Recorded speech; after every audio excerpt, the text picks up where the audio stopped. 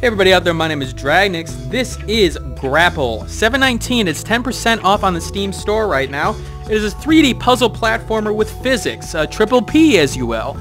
It is definitely going to be a game in which the genre lovers, the puzzle platformer lovers, will like what Grapple does. It does things a little bit differently, a little bit of a mix-up of the formula that you have seen a lot of over the last couple of years, and yet it does things rather well in that respect. Now, will others enjoy it? That's a good question. I think they will. It's a question of whether or not the $7.19 or the $7.99, depending on when it's on sale or not, is going to be worth the price. And I'm going to show you exactly what I'm talking about.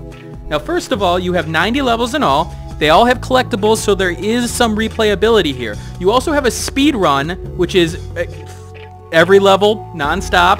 Try to finish in 1 hour, 20 minutes at this point, which suggests that you can go through this game in a short amount of time. For $8, okay, you know, there's replayability, there's collectibles here, there's also time trial, see how fast you can go. Again, whether or not you like that stuff or not, but we're gonna play a little bit of the levels here. Now, we have a blob, we are a blob, and we stick to things. As you can see there, you can hear the sound effects of it hitting the platform here. So basic mechanics, as you can see, as it teaches you there, is you can swing using your left mouse button, and physics takes over, as in, you know, sort of a pendulum type of thing. You can jump, and you'll stick to surfaces. You'll even stick to surfaces in which gravity would usually, for like a normal human being, would throw you off on. I can actually stick to that top portion of the platform right up there if I can get enough speed to get up there, which is nice because that can lead to some alternative solutions. So I'm gonna go here. Now your little grabber, there we go, grabber, has a range on it. And you saw there, I stuck on that top portion. I didn't have enough to stick on it for permanently, so gravity pulled me down. Physics engine works pretty well here. It works as you would expect it. Now, you can also, like as you see here, go up walls appropriately.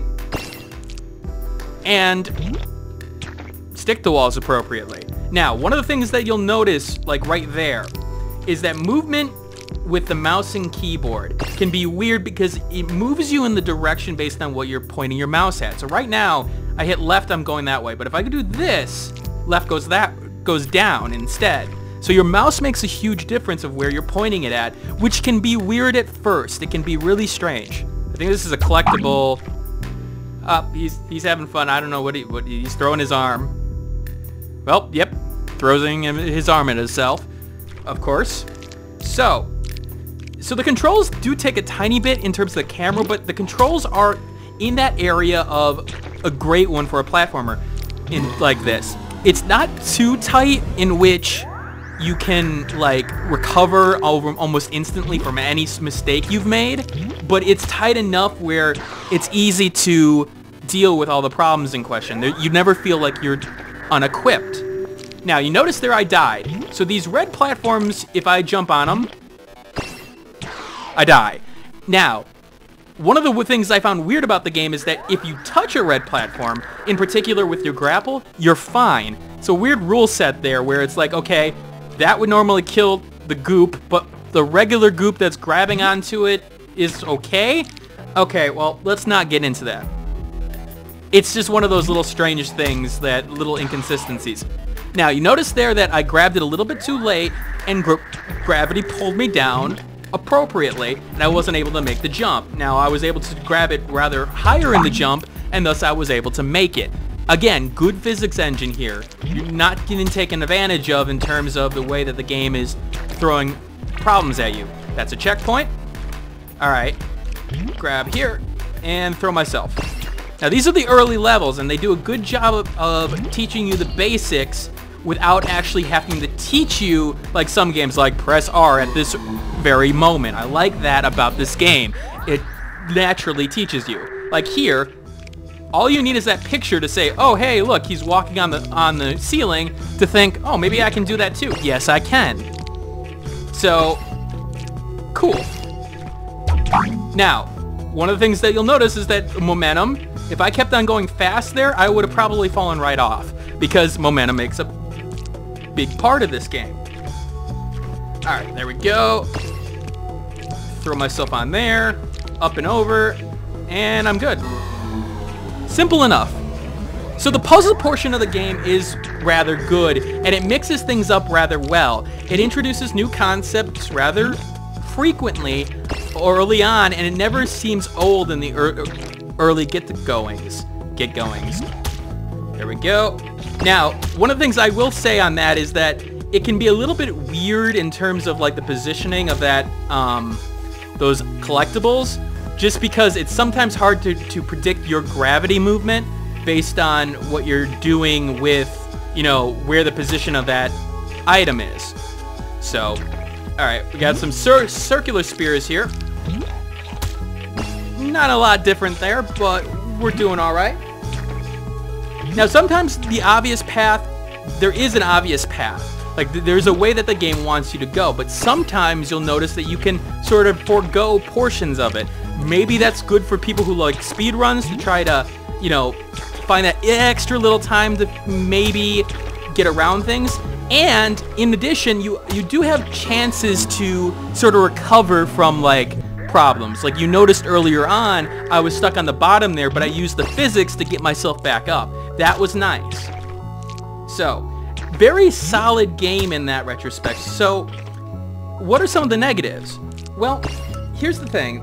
There are little things with the level design in which, not the level design, in, well, sort of level design, I guess. It would be nice to see at the end of the level what number of collectibles I grabbed, in terms of did I grab all of them or did I grab 3 or 4, and be able to retry at that point, because you do have that on the regular menu, but not on the, you know, when you end, which is pretty normal from what I've understood about, you know, these kind of games. I was a little surprised that it wasn't there. Now, sometimes the game's camera can work against you because you have control of it. You can use a controller, but I wouldn't recommend it. Now, the reason is the controller works just fine. Although it won't give you the prompts necessarily, like, okay, when it does say press X to do something, oopsies, it won't give you the proper key for that in terms of the button press, but it's more so the fact that you have a lot more control because of the mouse. When using the controller, and I will do it here, like you have a specific rotation in terms of speed. You can't go faster than that. With the mouse, yeah, I can definitely go faster than that, and that can really play a good part into, well, wait a minute, you know, I can actually recover from some of these things that I wasn't able to recover from before. Now, that's not the game's, well, I guess you could up the sensitivity on that, but with the controller, you lose your preciseness, which, okay, that's a reasonable problem for it to have. The music gets very annoying, in my opinion. It just doesn't have the sort of staying power, especially because it repeats a lot, and it just doesn't have the upbeat. I mean, it's got this smooth, you know, very, very lighthearted portion to it, but honestly, it just doesn't do a lot for me. Okay, there we go.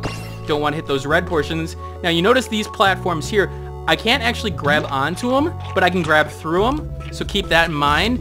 So, like, with the blue platforms, I could touch them and I can actually go on them regularly, but I just can't grab them like I would on these platforms. Alright, there we go, checkpoint. And now it's starting to teach you that you can swing yourself left and right a little bit. There we go. Ah. Hey. Hey. So, the challenge does get ramped up very well, as I was saying. You start to get control over your left and right portions in terms of moving yourself via the physics engine, and it does a very good job of that. It starts introducing, you know, more slanted walls. Slanted walls can make a difference because, like there, if I sort of just peeked over, I wouldn't have had enough speed to hit this portion. Now, I could have tried to grab, like, another portion, but it wouldn't have worked very well. Alright, there we go. Up we go. Alright, so this game's real question in my mind is the content. You have 90 levels. You do have some replayability in terms of the collectibles in question. I'm not sure what the collectibles will do. It doesn't really go into that, but you know, if you like those kind of, oh, I gotta have everything items on these games, that could give you enough time with the game to really take advantage of it. Now again, it's $7.19. It's not that expensive, and there's a pretty unique premise here. There's been physics platformers like this, but however, I'm trying to remember one that's done it this well lately, and I can't really think of it. And you notice there was a green glow in the background. I missed one of the items back there. All right, shift, I can actually drop myself after hitting a wall. Bam.